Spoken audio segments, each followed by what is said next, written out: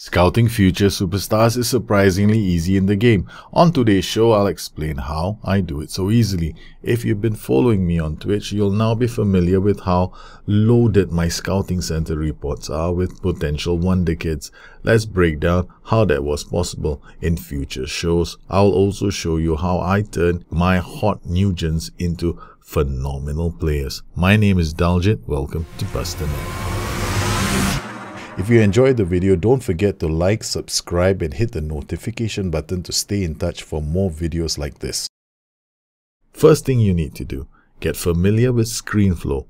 This adds a new page in between news items and will pop up whenever a competition is underway. Choose the relevant competitions you want to track. Once you see some outstanding results, scout the teams. You'll even get detailed player and team information. This saves you from going to the World tab and taking a few more steps. Once you see a specific match, you can either drill into the game or you can just scout the whole team. Identify specific players and create a note.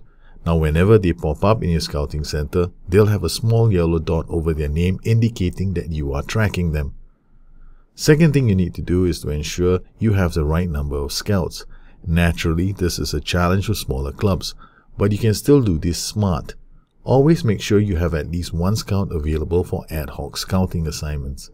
Otherwise, identify your favorite countries, then assign scouts on an ongoing basis. Yes, do not rotate them between countries. The logic is simple. You want one scout based in that country and he'll feed you with information whenever a young hot talent appears. Choose scouts with local knowledge and high adaptability. These scouts will save you time. Next, define your assignments. When you send the scout, ensure that you specify an age range and give him baseline attributes to filter. I always choose natural fitness and determination. This assures me that I get players with decent determination and those that can last at least 45 minutes. Natural fitness does go up over time. However, I tend to avoid players who are lower than 10. Finally, if you're the sort of player that likes things really super easy, then add media description to your player custom search. Whenever there is a Wonderkid, it will say so in the media description, provided you have at least some scouting knowledge of the player. It's an easy way to track players who have been scouted and who might have fallen through the cracks. In future shows, I'll show you the most effective way of training a young player and giving him explosive growth. All youth players with good potential will show fantastic growth when they are young. It's natural. What you really want is consistency over the next few years until they are at least 23.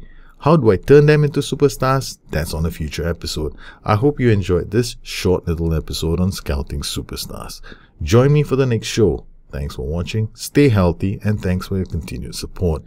If you have any questions, don't forget to follow me on YouTube, Twitter, and if you want more help, I'm always eager to help you out on Twitch. Till next time, bye-bye. Okay, you want overlapping, beautiful overlaps, guaranteed to work, white midfielder. Why? No nonsense, keeps the ball. That's what we wanted to. We wanted to keep the ball slowly through here. But so the first option is kick the ball. Boom. Sometimes we work the ball slowly. The ball goes 1, 2, maybe comes to the wing back. The wing back is on overlap. So he's closer to the roaming playmaker. So these three guys can have an option. So we get a combination going here.